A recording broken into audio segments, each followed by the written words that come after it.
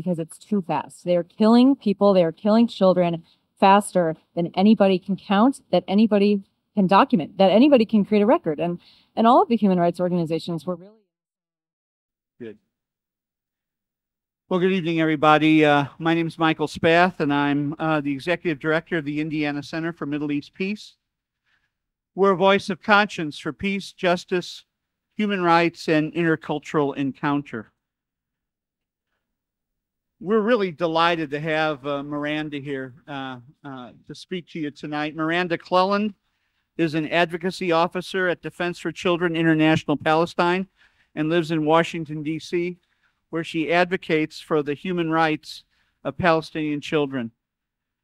DCIP, Defense for Children International Palestine, has recently sued the Biden administration for failure to prevent the genocide of the Palestinian people. Miranda also directs the No Way to Treat a Child campaign. And so we're really delighted, Miranda, to welcome you here to Plymouth Church and the Indiana Center for Middle East Peace. Miranda, take it away. Her topic is a child's eye view of Gaza.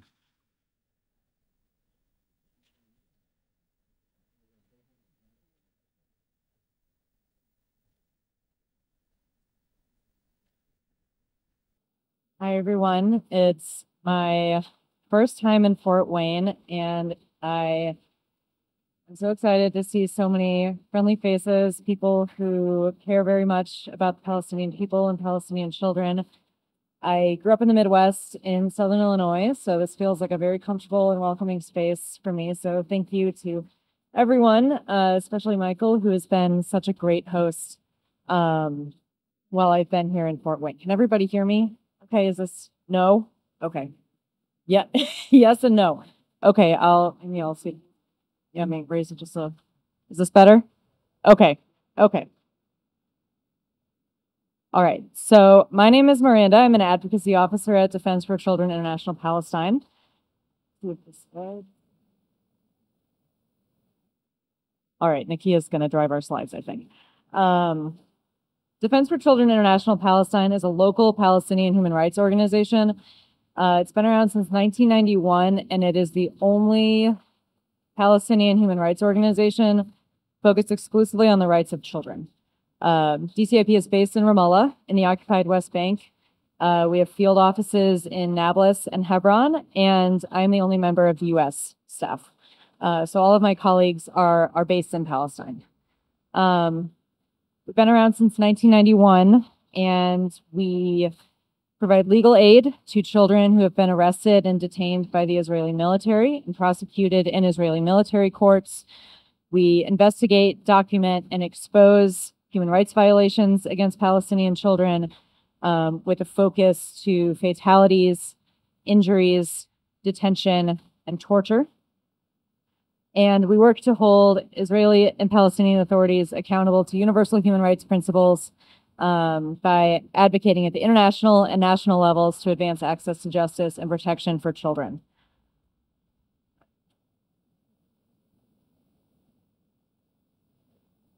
So my focus tonight is on a child's eye view from Gaza, and I phrased it like that because I do want to include not just my voice and the point of view from a human rights organization, but from children themselves. So we do have some short videos kind of interwoven throughout the presentation, so you can hear from children in Gaza and in several cases their parents as to what they're experiencing right now. And I want to start, next slide,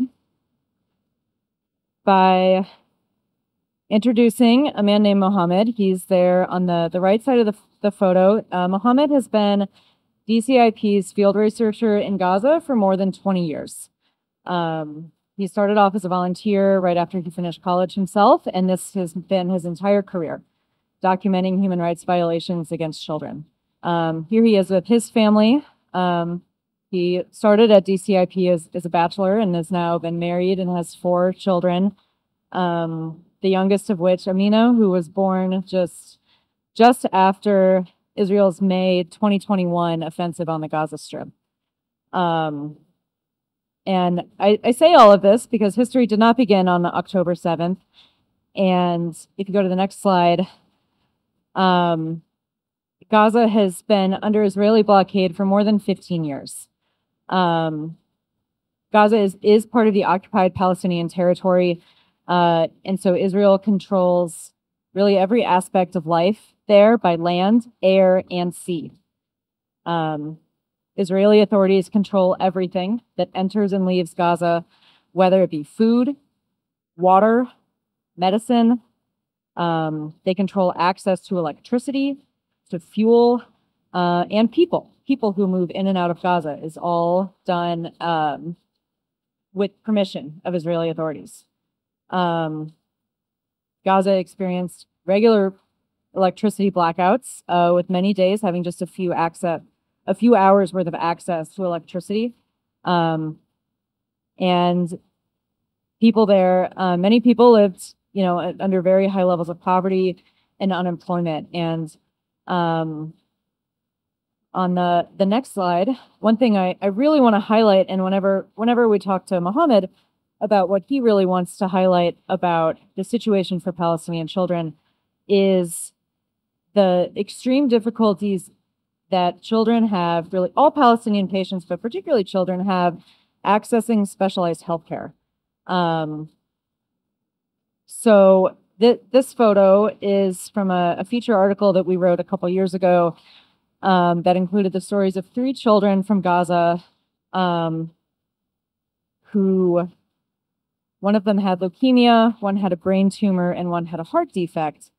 And all of them required specialized care from hospitals, mostly located in Jerusalem. So there are a number of, typically if a patient from Gaza has to receive some sort of specialized care, that type of care is usually available in a hospital somewhere in Israel or perhaps the West Bank.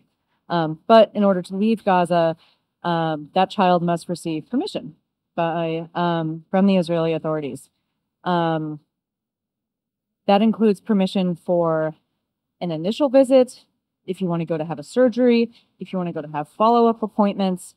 Many of these are conditions. There are a lot of children with chronic conditions like kidney failure, cancer, things that really do require ongoing care that really cannot and should not be interrupted.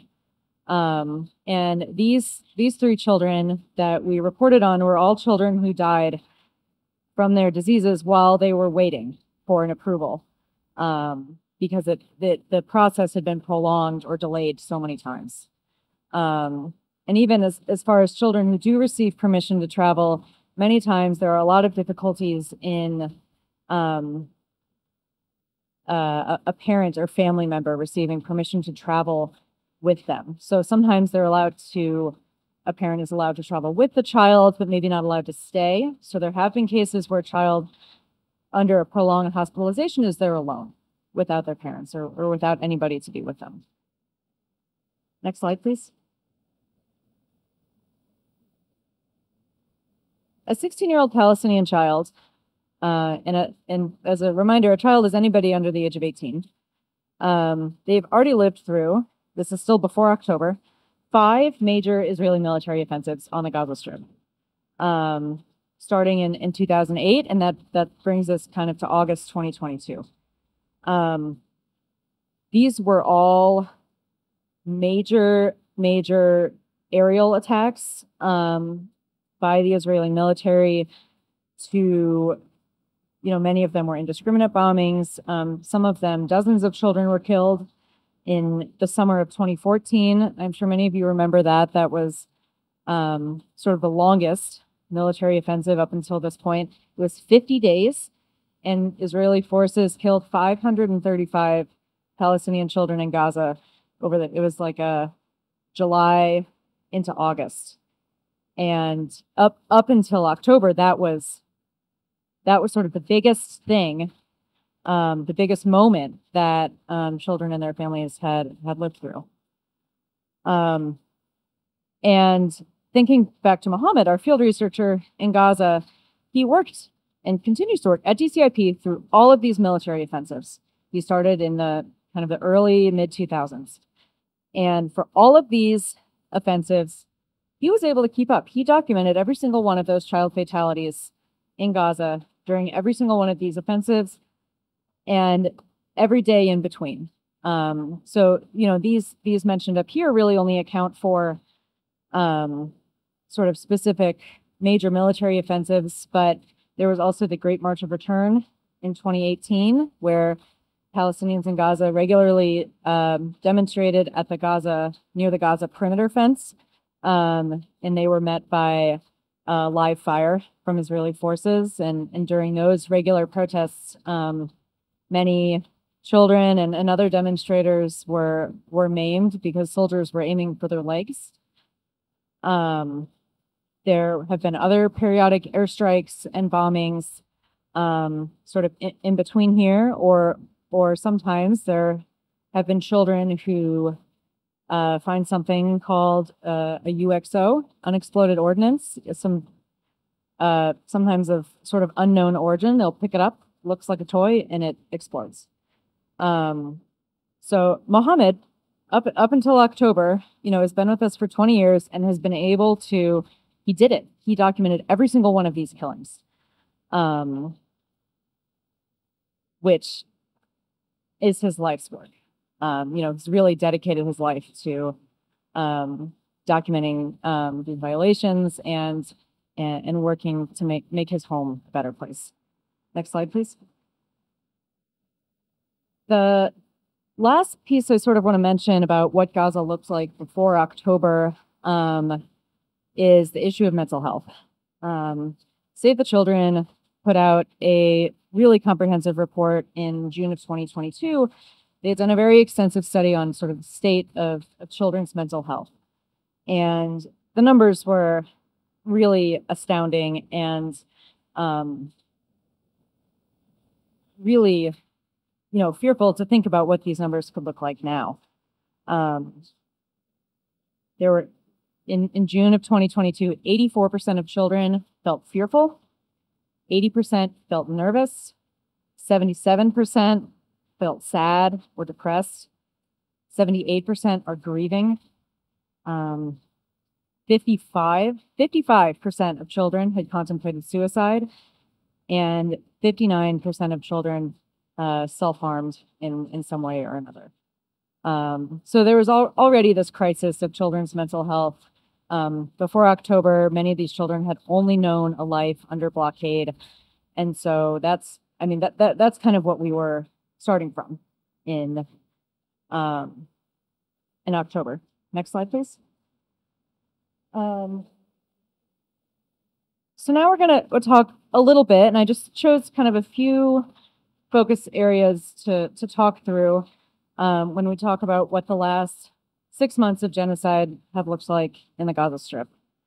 So that this next part will focus on a few main areas. The first, we're going to play a short video. Each of these is only about 2 minutes, where you'll hear from a 12-year-old Palestinian girl named Dunya. If you want to go to the next slide, you might have to click twice. لما ضرب الطرف الثاني علينا صديق ولا قلت له حوار عرفت إن رجلي مكسورة لأنه كان في دم وما كانش في إيدي دم لو كنت حركتها ما كانتش حاجة. طبعا بستشهد اللي هم ماما بابا أخوي محمد أختي داليا حدا يطلع لي برا اللي هو يسفرني برا أي دولة إني أطلع برا بس عشان أركب رجلي وأصير أمشي عليها زي الناس يعني عشان أصير أمشي أطلع أنزل ألعب مع أخواتي أصير دكتورة زي هدول الدكاترة اللي بعالجونا عشان برضو إحنا نعالج أطفالنا. أنا بدي إشي واحد بس نخلص البلد.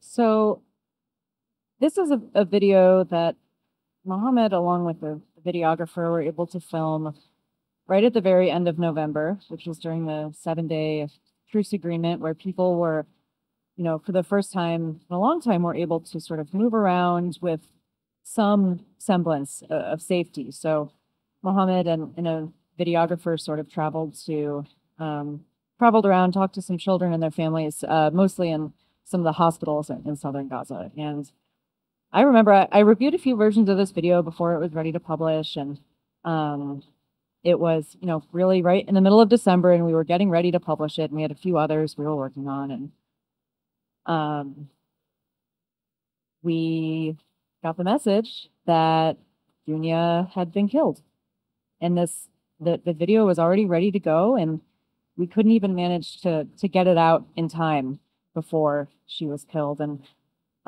if you might have remembered this, I know there are so many stories to remember in the last 6 months, but hers received a little bit of news attention. She was recovering in Nasser Hospital in southern Gaza, and an Israeli tank shell came through the side of the hospital.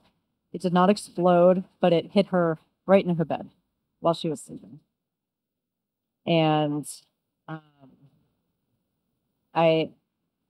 Dunya's story, in so many ways, I think really, it is the distillation of the Palestinian child's experience. She was only 12 years old. She was displaced from her home.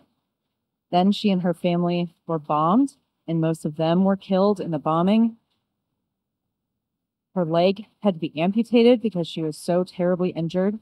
And when she was finally recovering in a hospital, a place that is supposed to be safe and supposed to help you recover and feel better, she was killed. And that was all over the course of a month and a half. If you go to the next slide. لما ضرب الطرف الثاني علينا بصوت هي لقت كل حوار عرفت إنه رجلي I مقطوع might have to click it again. لأنه كان في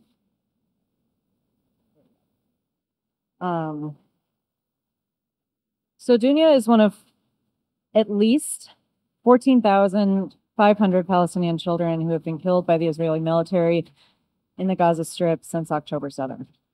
I want to talk a little bit about this number because I think there are still some misunderstandings about how these death counts are collected and what these numbers really mean and how we should understand them. So this number is from the Ministry of Health in Gaza, and the Ministry of Health is able to officially report deaths that happen in hospitals because there are Ministry of Health staff that operate out of the hospitals, or if somebody dies and their family member reports the death to the Ministry of Health. Given everything that we know about the healthcare system and how Israel's attacks have totally forced the healthcare system to collapse, given that we know somewhere around 8,000 people, including many children, are trapped under the rubble of destroyed homes, many of whom are presumed to be dead and are not included in this count. We should understand this number, and whenever you see an update to the number of the death toll, whether it be children or the total, to be a vast undercount. This is a vast underestimation of the amount of people who have actually been killed. And even that, even knowing all of that, it is so shocking that more than 14,000 children have been killed in less than 6 months. And I remember that back in October, after all of this started, I was thinking about what my job has looked like during past military offensives. I had been working at DCIP for the August 2022 offensive and the May 2021. And that was really, every morning I'd wake up and Mohammed had sent us all the documentation he managed to collect the day before, children's names, ages, date of birth, what happened, who the perpetrator was, just really trying to piece together those last moments. And this is always very difficult work, reporting on the killings of children and trying to piece together what those last moments look like. And a lot of times, he's interviewing family members at the worst moment in their whole lives. And the comfort that I always took in doing that work, which is so difficult, and it can be very draining at times, is I would think, we are creating a record of what happened to these children, to do everything that we can to make sure it does not happen again. We have their names, we have their ID numbers, we have their exact ages, we have a document and a record of exactly what happened to them, so that they won't just be a number that people can brush off or ignore. And I remember, I think it was about a week into everything in October. And at that point, Mohammed sent us a message and said he was from the north. He is from the north in Gaza, and said, I had to move my family 4 times yesterday. I can't send you anything else. And so, we said, just do what you need to do. Don't worry about us, take care of your family. But I remember thinking it was just a week and the child death toll was getting close to 1,000. And I had this moment and I thought, we're not going to know all of their names. We're not going to be able to do it because it's too fast. They're killing people. They're killing children faster than anybody can count, that anybody can document, that anybody can create a record. And all of the human rights organizations were really in the same boat and continue to be in that same boat. And I really think, and I was thinking this too, when the number was getting so high so quickly, that these numbers are too big, I think, to really promote for any person, I think, to really understand what it means to have more than 14,000 children who have been killed. Because I really think if you were to sit and really feel what it means for 14,000 children to have been killed, you wouldn't be able to get out of bed every day. And so that's really where we're at 6 months in.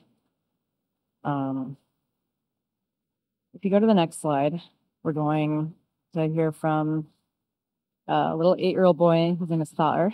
And I hope his video makes you smile a little bit, because he, I think, just has the sweetest face. أنا اسمي سائر رهون، عمري 8 سنين. نزحنا من الشاطئ وانقصفنا في البريد. أنا صوبت في مدرسة اسمها شرق البريد. كنت ألعب بالساحة لهو صار غصب. صوبت في راسه. فجأة لقيت حالي بالمستشفى. كنا قاعدين نلعب في الساحة كانوا صغار.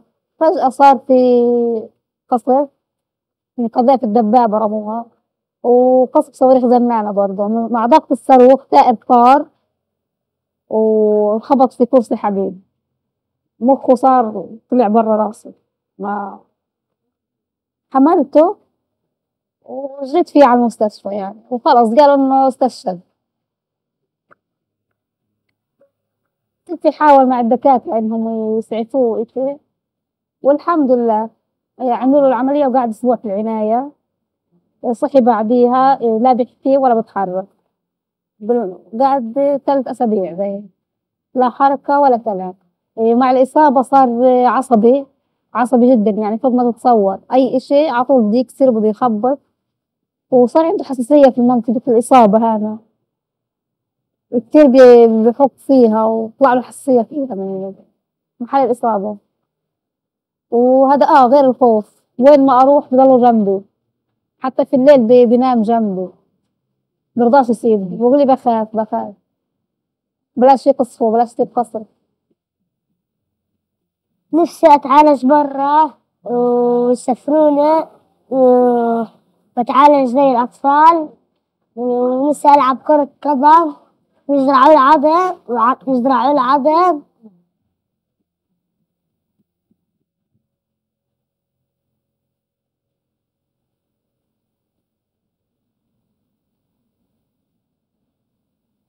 Can you go to the next slide, please?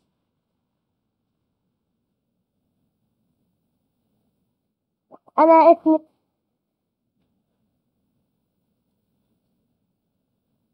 So in Gaza right now, there are an estimated 17,000 or so. This is a number that's hard to estimate. Children who have been injured, whether that was in an airstrike, from tank shelling, from live ammunition, from Israeli soldiers who were on the ground in Gaza. And one thing I really want to highlight, and that I think we really need to keep top of mind, is the continuing care that these children will need, many of them for the rest of their lives.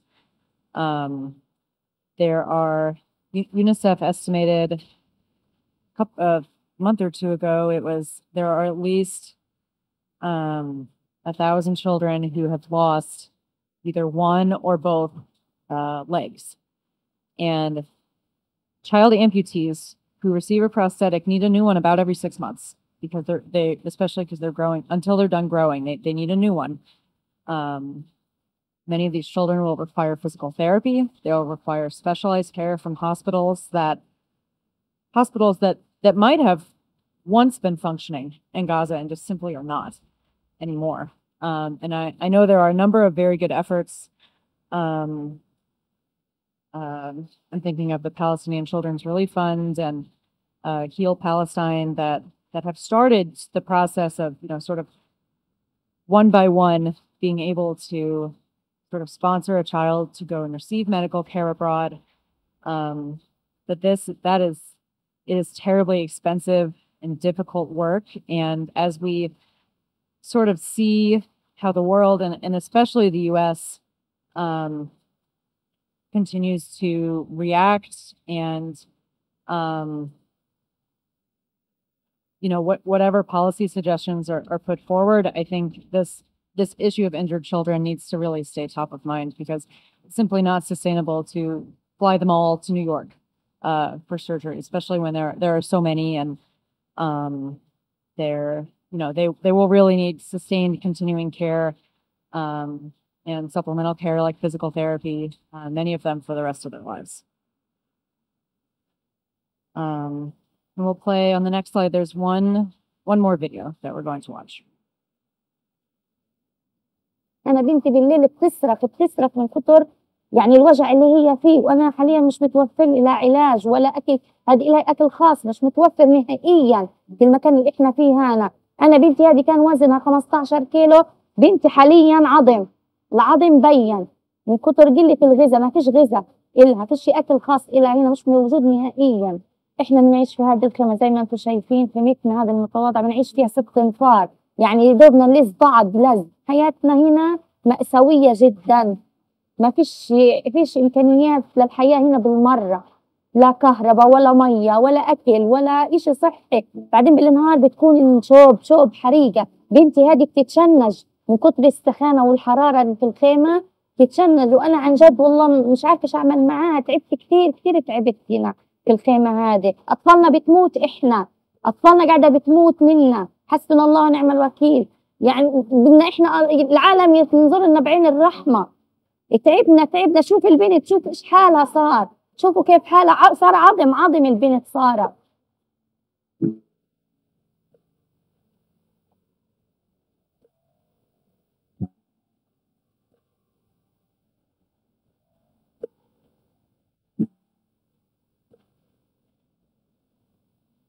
Go to the next slide, please.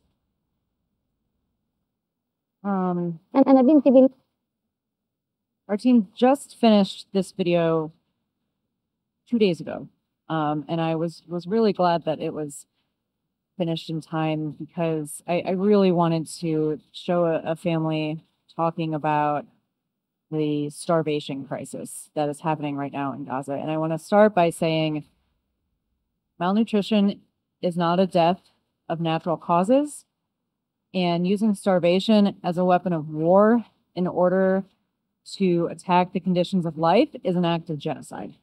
It is written in the definition of the Genocide Convention, and it is very clearly the way that Israeli authorities have systematically and deliberately blocked and severely restricted humanitarian aid and regular everyday goods from entering Gaza in the last 6 months.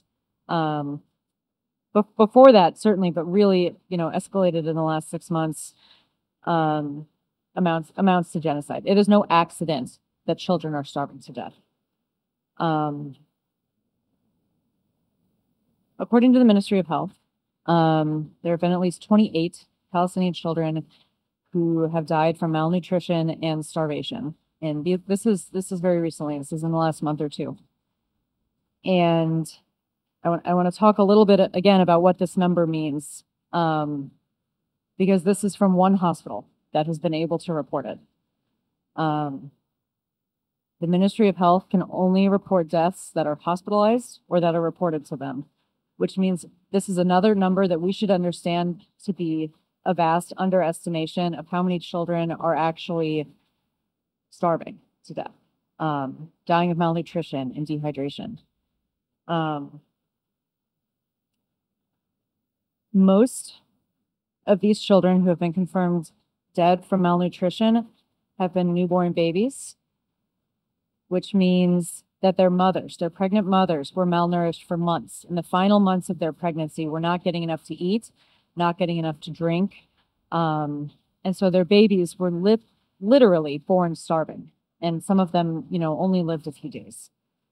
The other children, several of them were a little bit older, and had some form of disability or chronic illness. And I think which highlights that malnutrition is a condition that does target very, very young children and children with disabilities, children who require special diets.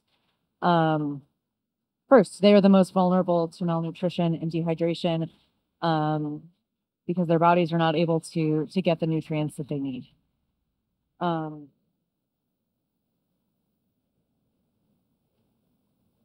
The other thing I wanted to say about this number and this issue of malnutrition is that I imagine there are a lot of children in Rasha's position and the position that her family is in now, and her death is not inevitable. Malnutrition is preventable and it is treatable if children are able to receive the proper care from doctors that have the resources that they need. And so every death from malnutrition, dehydration, starvation, these deaths are not on accident. It is not a fatal disease that you catch and you're never able to recover. This is something that if these children are able to receive care, they should be able to recover, which means every one of their deaths is a choice. Next slide, please. So that's sort of where we are right now, sort of the state of childhood in Gaza, and a little bit about what it's like in children's own words and in the words of their mothers. Next slide, please.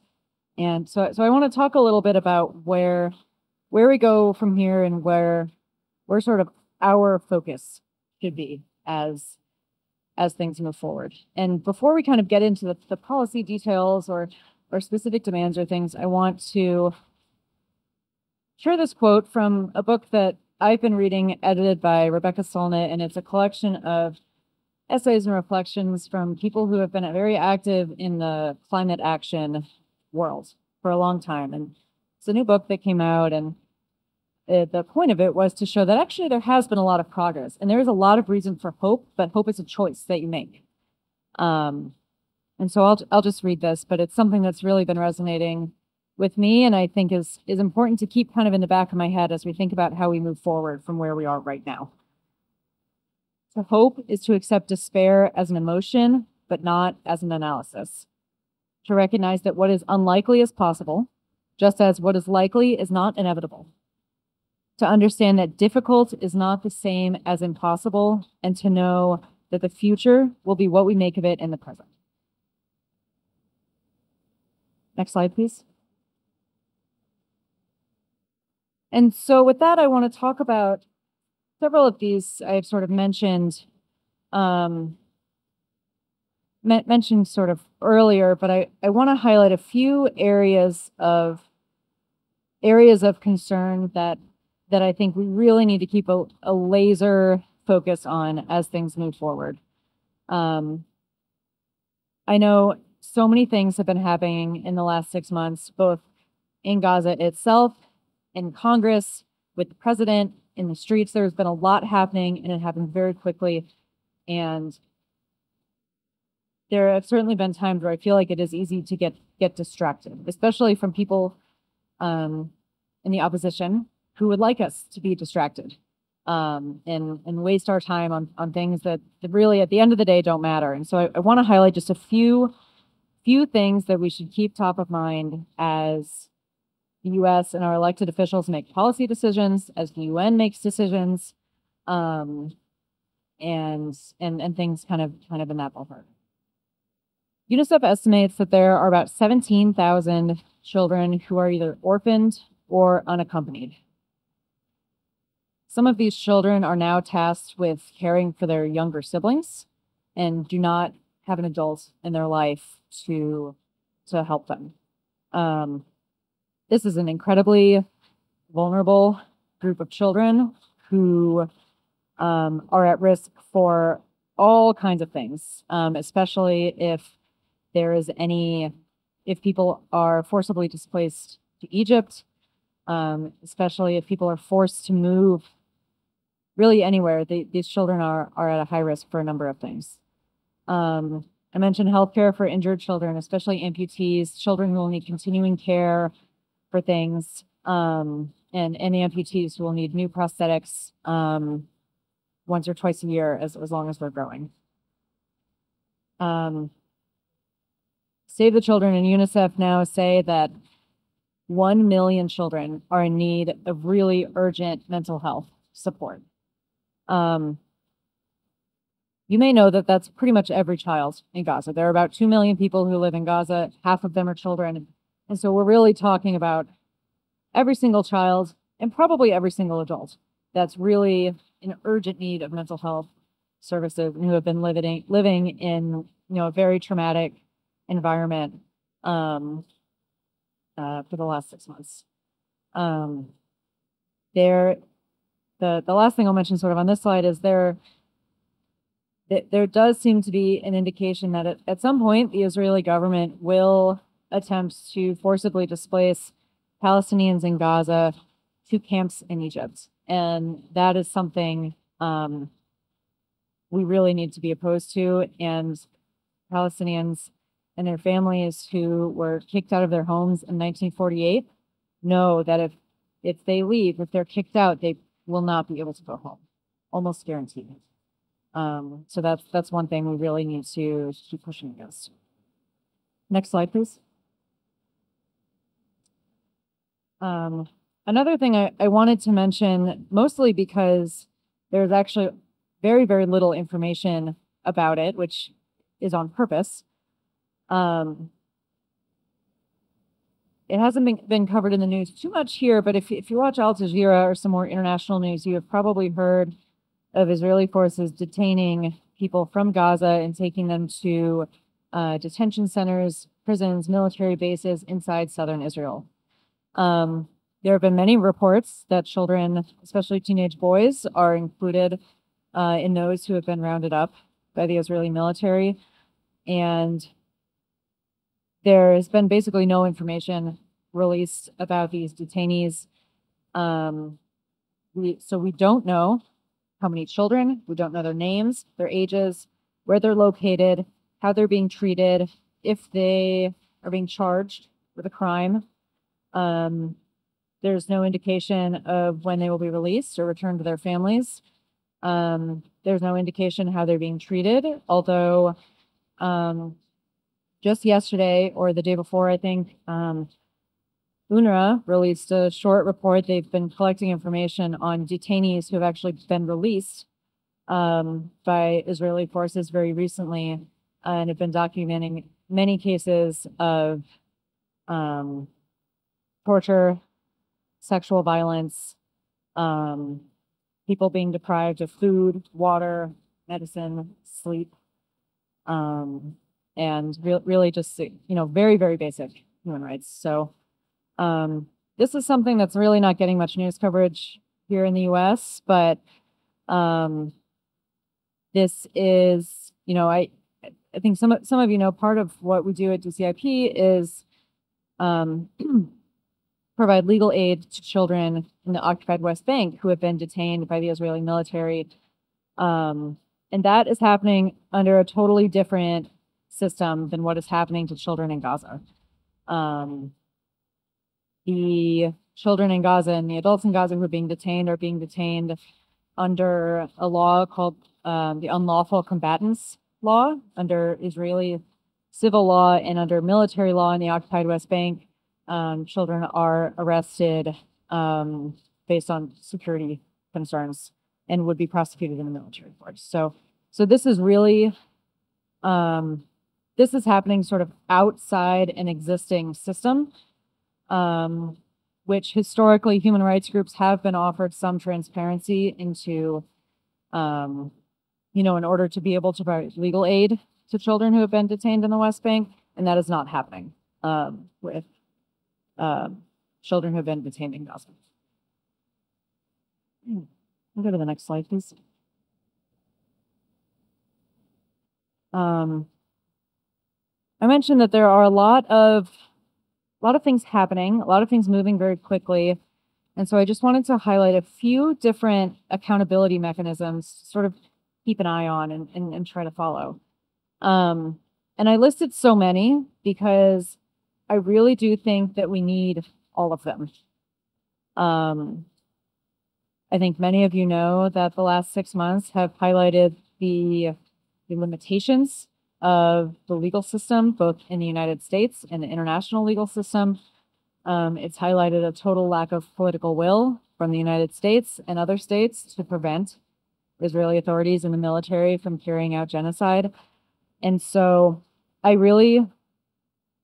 don't believe that any one method is going to be the thing that ends this. I really do believe we need all of it. And I'll go through these just briefly, but as I do, I want everybody to think about the thing that they can do in the space that they sit in and the communities that they're a part of, and think about what you can do in that space, and don't feel like you have to do everything, because we really need everybody doing their own doing their own piece.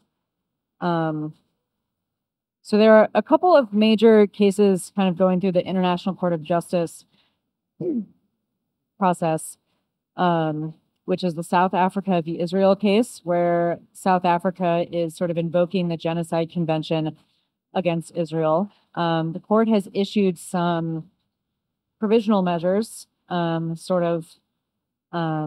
basically saying, while we consider the case to decide whether or not this is genocide, it probably is, so please stop doing, and they have a big long list of things that they've instructed the Israeli military to stop doing.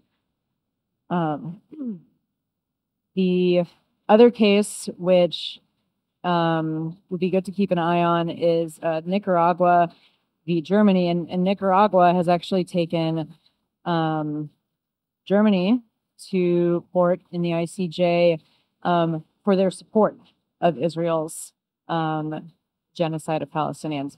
So it'll be interesting to see how the court rules on that case, because it could lay the precedent for other states, such as the United States, to be taken to the ICJ from other countries for their support of the genocide. The International Criminal Court, which is different from the International Court of Justice, their role is prosecuting individuals who have been charged with alleged war crimes. So one thing that they do, and everybody of course is hoping that they do soon, but they do seem to be taking their time, they have the ability to issue arrest warrants for people who are believed to be war criminals, or to order other people to carry out war crimes. these arrest warrants would probably be issued for people at the very high level. So people like the Prime Minister, Secretary of Defense, generals, maybe people who are pretty high up would be maybe the ones targeted by International Criminal Court. There's been a lot of really good grassroots organizing that I've felt very inspired by. There are a lot of groups, especially people who live near major weapons manufacturing sites or the offices of places like Raytheon or Boeing. People have been doing really great work disrupting the work of those manufacturers, protesting outside of it, closing off the roads. A few months ago, I remember there were organizers in Oakland who they held up a boat at the port of Oakland that was carrying weapons. And I remember just feeling so inspired by it. You know, it was only a dozen people or so, but they held it up, and I think it missed its, you know, it didn't turn around, but it missed its next stop and was a pretty significant disruption to sort of the travel of weapons. BDS, of course, boycott, divest, sanction is a very powerful tool in our sort of accountability and organizing toolbox.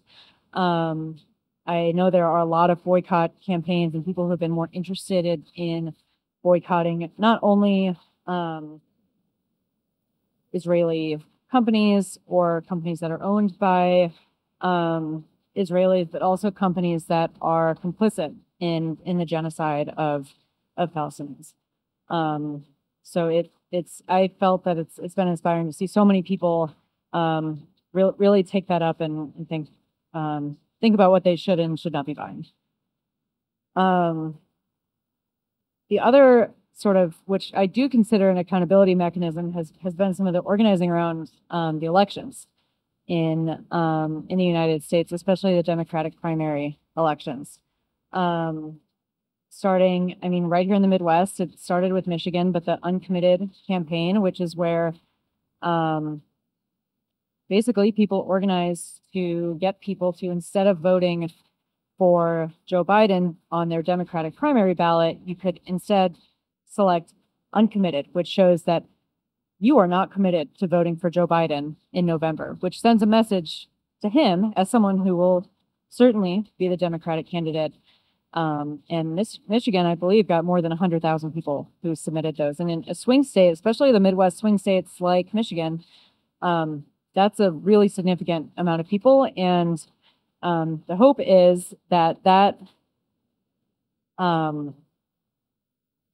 should scare him and his campaign team at least a little bit, to hopefully, push them to change his behavior before then, if he is interested in getting those votes.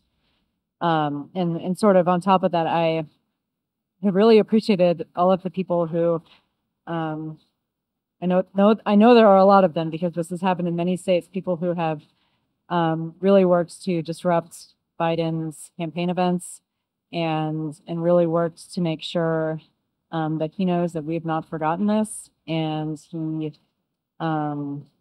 he should not count on our votes if he continues supporting and paying for the genocide of Palestinians. Next slide, please.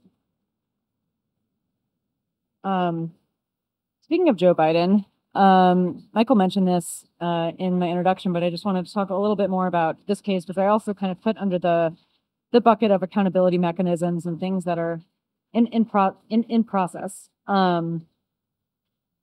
So DCI Palestine is the lead plaintiff in a federal lawsuit against the Biden administration, namely President Biden, Secretary of State Blinken, and Secretary of Defense Austin, for their roles for failing to prevent genocide and for continuing to support the Israeli government and the Israeli military as they carry out genocide against Palestinians.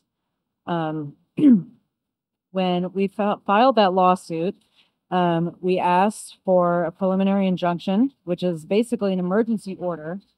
We know that the courts move very slow, and this is an emergency, and we need, action right away as quickly as possible.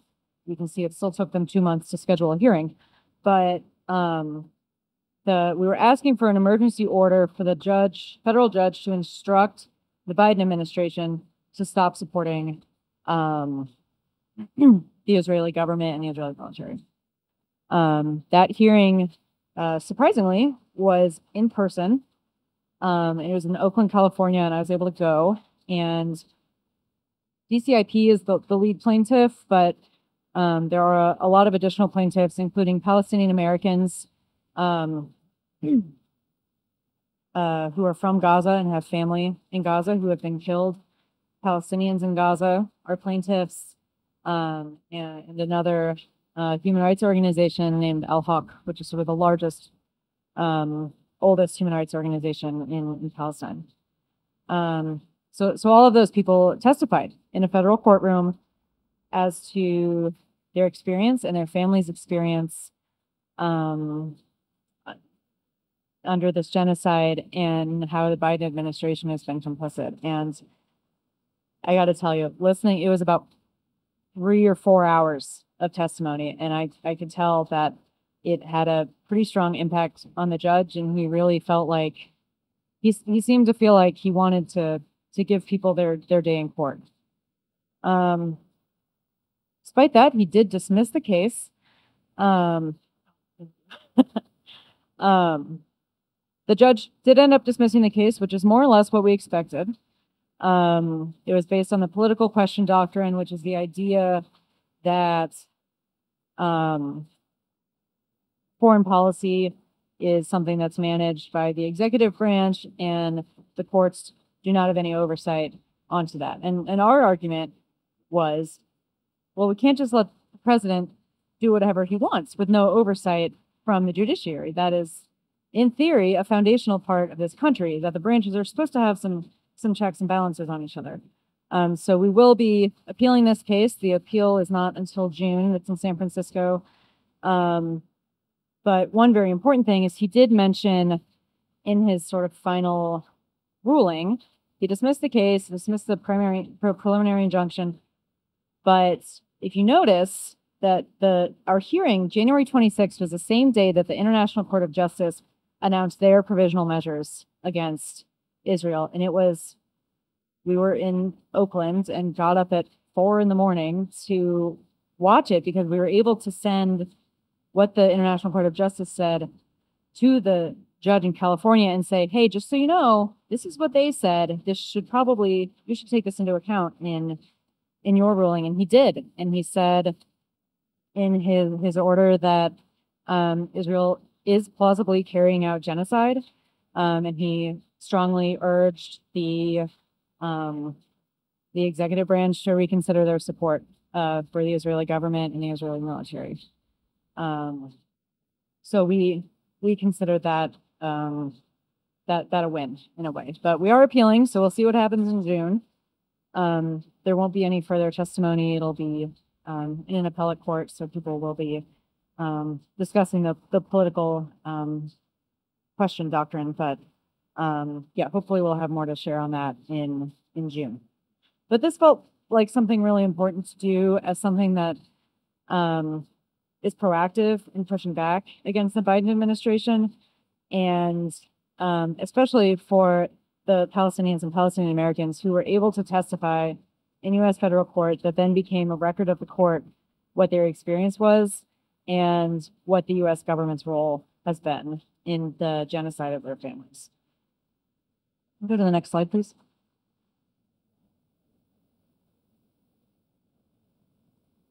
So I've got a big long list of demands on the screen behind me, and I put this big long list because I really do think now is the time. Now it feels like we're at a tipping point, that we're at a crossroads, that we need to ask really big.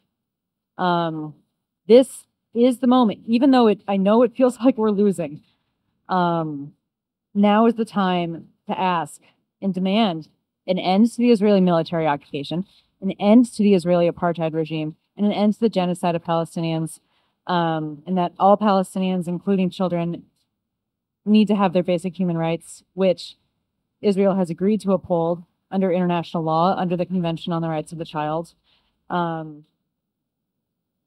really do think, you know, these are big asks and these are big things and big changes, and these aren't, it's not an easy goal, but this is really the bare minimum of what is required in order to ensure that children and their families have the rights that they are entitled to and the rights that they deserve. So yeah, that's what I've been thinking about. And I was typing this all out and I was like, man, that's a lot of stuff. But this, and I was thinking about it again, it's like, this is it. This is the bare minimum. This is what we need to get to before we can even get started on thinking about what it means to help people thrive in the lands that they've lived in for so many years. Next slide, please. This is my very last slide, and I share this tweet from Dr. Hassan Abu Sifta, who is the Palestinian British doctor who was in Gaza at the beginning of the genocide and left, I think, sometime in December. He was able to leave, but he's a plastic surgeon and conducted many surgeries and procedures on injured Palestinians, including children. And now that he's back in the UK, has been engaged in a lot of advocacy on their behalf. And I really liked this because it is so hard to think about tomorrow. And there are times, you know, waking up and doing this work and seeing like, God, the death count is that high. There are 14,500 plus children who have been killed in the last 6 months. You know, how do you even begin to think about what tomorrow looks like, much less, you know, 6 months from now or next year or 10 years from now, or, you know, when all of these children grow up and have families of their own, what does that look like? It's so hard. But I've been trying to do it, and I'll read this quote and sort of close from there, and then I think we can take questions. But I've been sitting with this and wanted to share it with you all.